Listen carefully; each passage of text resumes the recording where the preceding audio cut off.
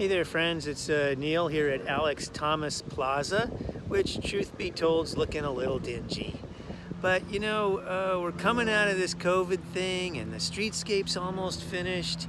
Just thinking, wouldn't it be a great time to just really dress this place up a little bit? And we can.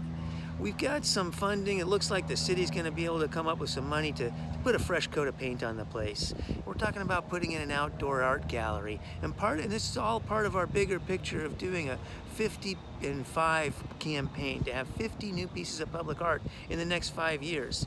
And one of the ways we can get started on this is by doing this Monarch mural project that we're proposing. And we're hoping that you'll donate to that, because what we're going to do is we're going to get a group, our arts advisory group ad hoc together, and we're going to take whatever money you contribute and find an artist. We'll do an RFP, a request for proposals, for people to give submissions on what they think they can do to do a beautiful mural about Monarchs, and we'll put it up here, and we'll get a fresh coat of paint on the place.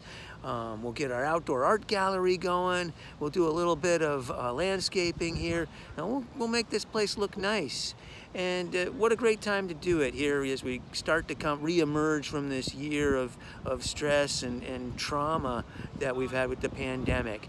And this is a great opportunity to really come raging on back. So I hope you'll join me and make a contribution to help us move down a path of getting 50 new pieces of public art in the next 5 years here in Ukiah. All right, thanks a lot. Thanks for your contribution. Take care.